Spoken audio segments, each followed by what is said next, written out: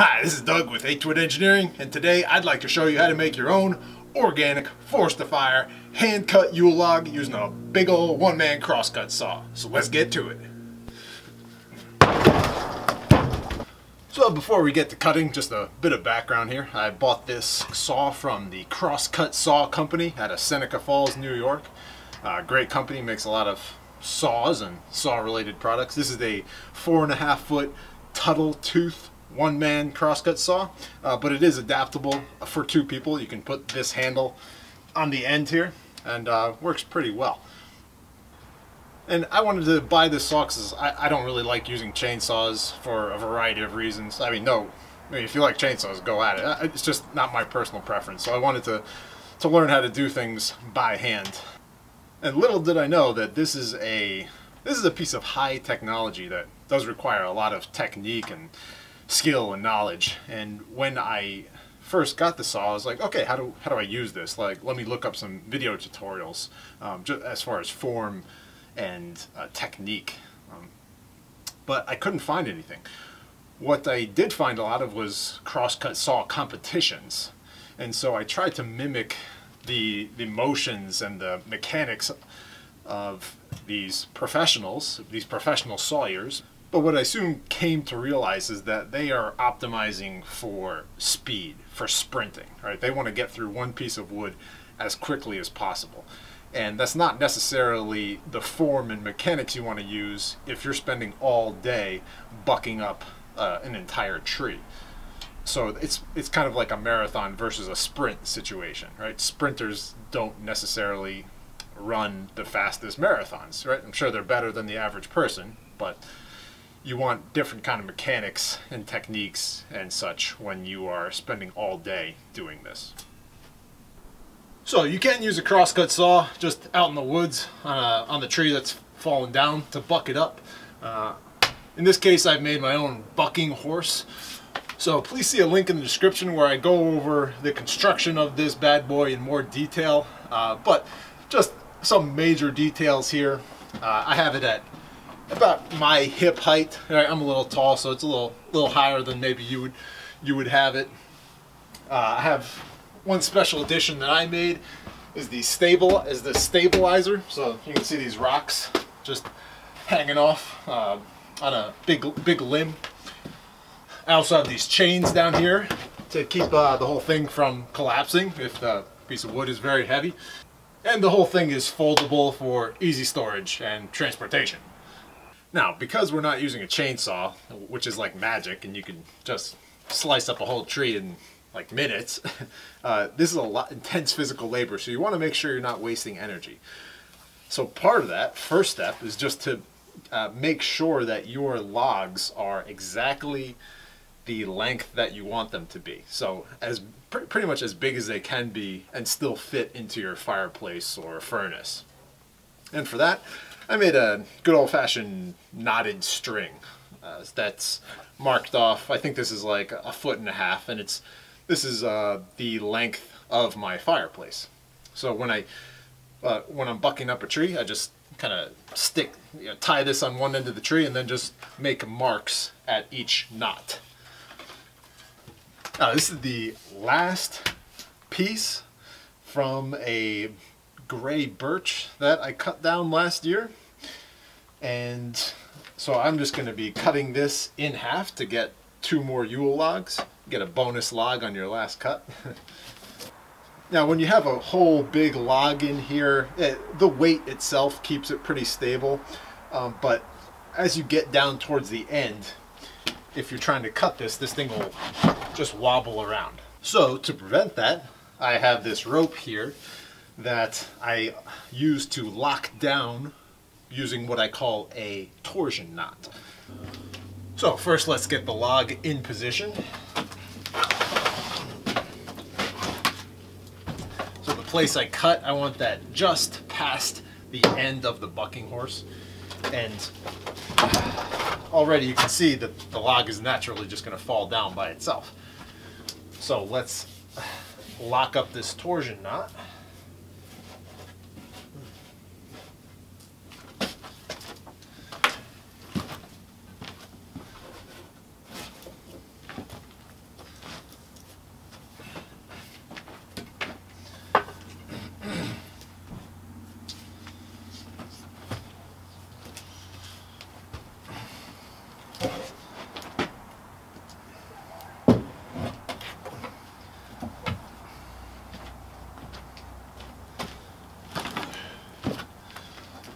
Alright, so you can see a lot of tension on this rope now.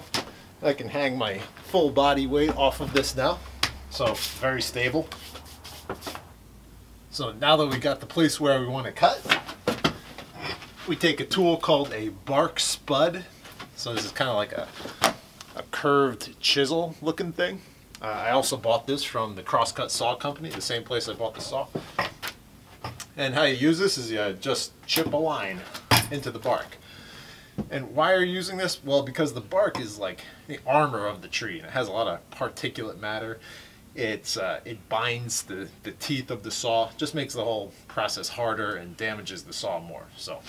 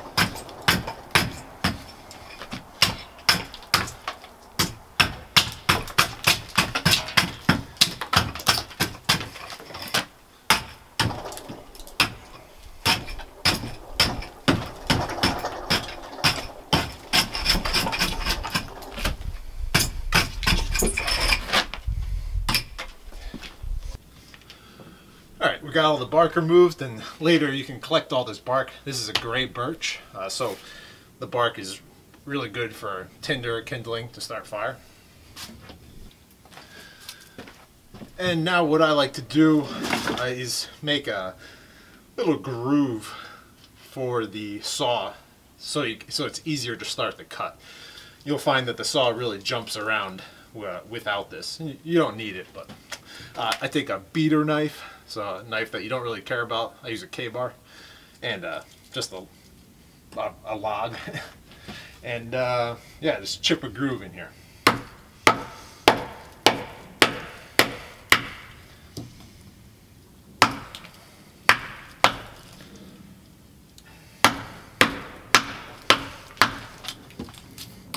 So this is kind of what it looks like here. Nice little V groove.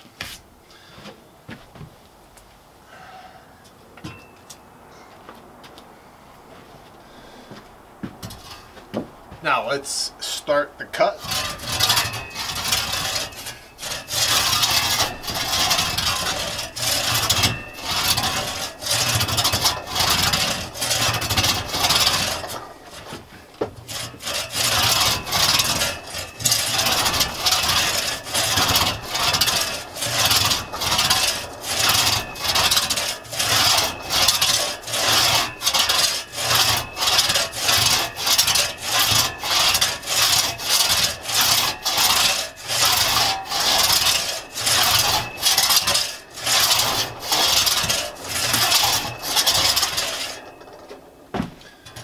Yeah, to start the cut I'm not using any particular form, just going slow and steady to deepen that V groove. But once the cut is deep enough, that's where we get pretty deep into the techniques. So start taking notes. So in no particular order, one of the things you want to do is make sure that you're getting every tooth of the saw engaged for an equal amount of time. So if I push, you want to go all the way to the last tooth on the end here, and then all the way back, all the way forward, all the way back. It's very easy to get in the habit of just going like this. Then another thing, so it's natural to just grab the saw like this, and that's what I did when I first started using the saw, right? Your thumb around here. What I found though is that if you're doing this for a long time, or if you're doing this for a few hours, you'll get this really uncomfortable sore feeling between your thumb and your pointer finger. And it's not like a good, wholesome, like muscle ache feeling. It's more just like, it's more like, if I keep doing this, I'm going to get like tendonitis or arthritis or something. And so I experimented with kind of like a praying mantis, like monkey hook kind of hold. And at first this feels less stable, less strong, less accurate, but if you get used to it, it does allow you to more comfortably use this saw over a longer period of time. Again, if this is a sprint, right, if you're in a crosscut saw competition, I would go with this grip. But we're running a marathon here. So let me get this cut a little deeper. You can just get a feel for the motion that I'm doing here.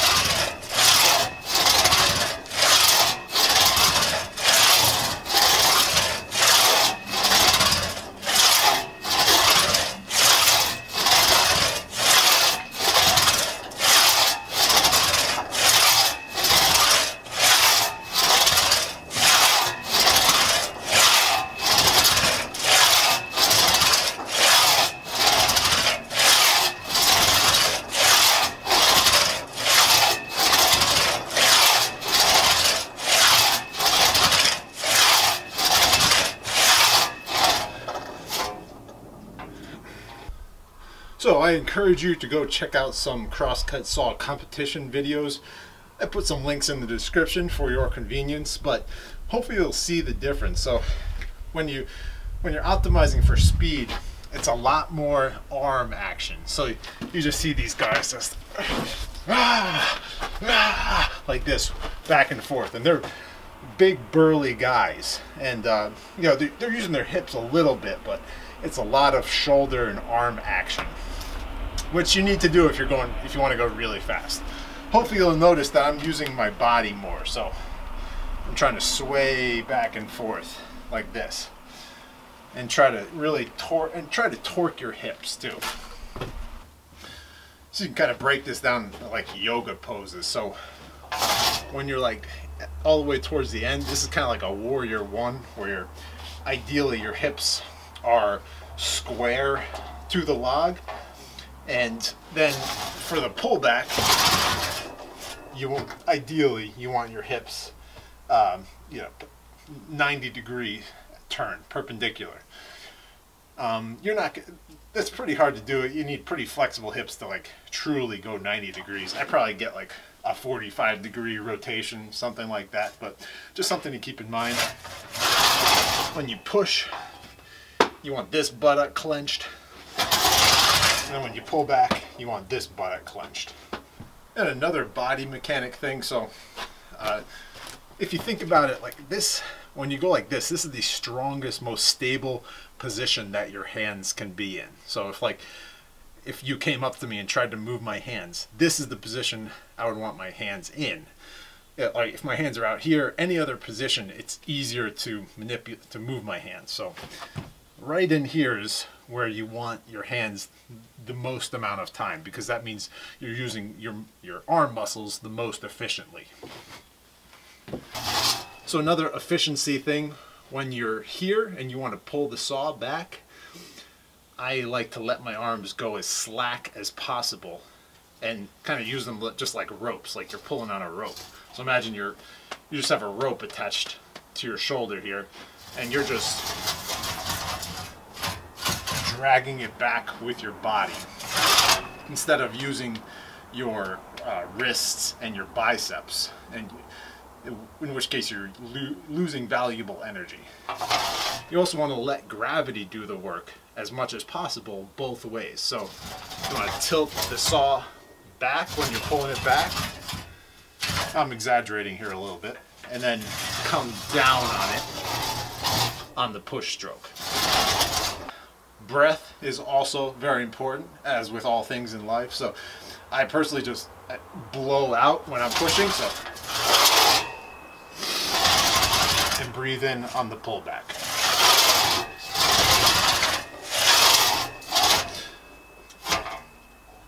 So yeah, major things I'm focusing on: breath first, always. That's like that's the foundation. Then focusing on your butt muscle clenching for the hip twist.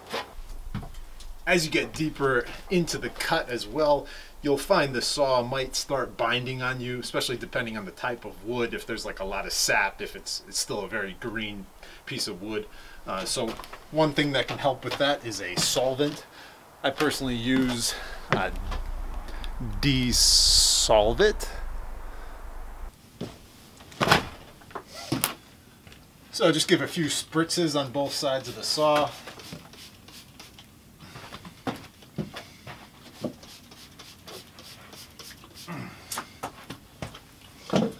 Yeah, and that'll make the job a little easier. Alright, so let's cut down to the halfway point, at which points I'll change sides.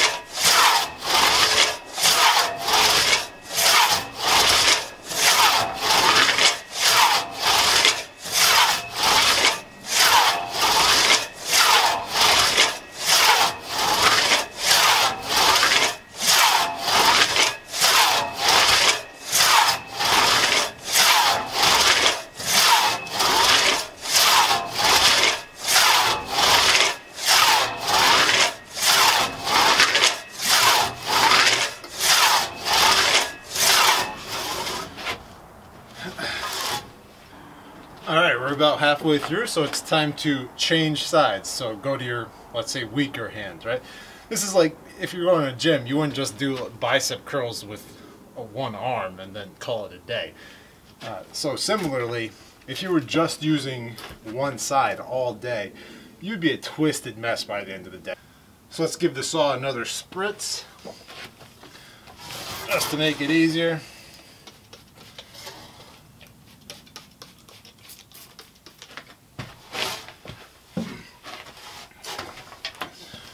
And let's finish this puppy off.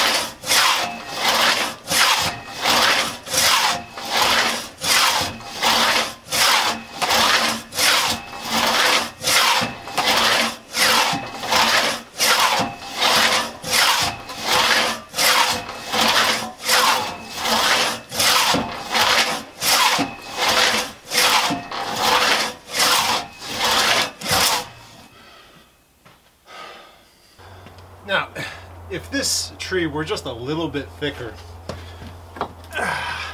at this point I would be driving wedges into the crack here. And you'll see this, you'll see people do this in competition. It'll be two people, one person on the saw and then an assistant, that once the saw gets deep enough, they tap a wedge in. So this is obviously to help the saw go in smoother to prevent it binding, but not an option here because if I put the wedge in, due to the rocking motion of the saw, it would just pop it right back out.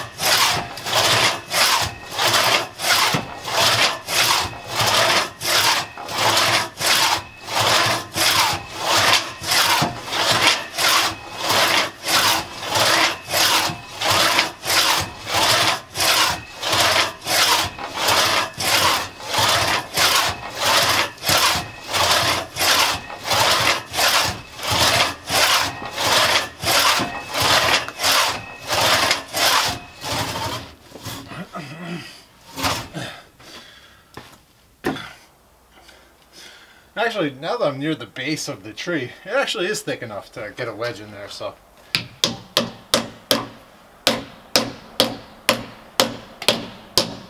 Let's just make my job a little easier towards the end.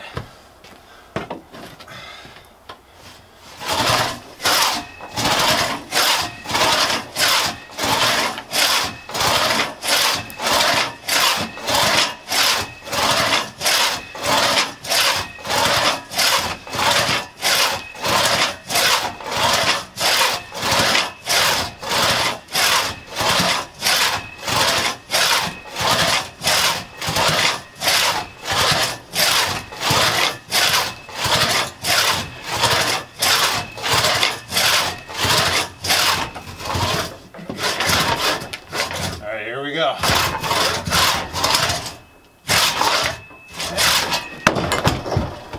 Nice.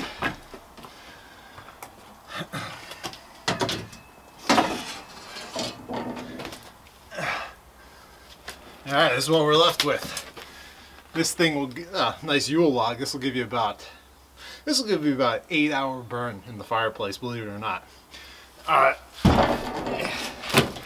It's a little shorter than I usually cut them, just for the video. The full length log that I cut, my record is 12 hours in the fireplace. This is with gray birch, very solid, tight grain. It has like oils and sap that like keep the flame going. So I still have a lot to learn about the crosscut saw. I have a lot to improve on. You may have noticed that on my pullback, the saw was vibrating a little bit. Yeah, I'm not sure how to mitigate that in the best way. You'll also see the cut goes through a little diagonal, despite my best efforts to keep it perfectly straight through the log, which is bad for two reasons. One, you're cutting a little bit into the grain, which is less efficient. It's more efficient to go completely perpendicular. You can test this yourself. Try to saw into any piece of wood along the grain, and it's harder to do.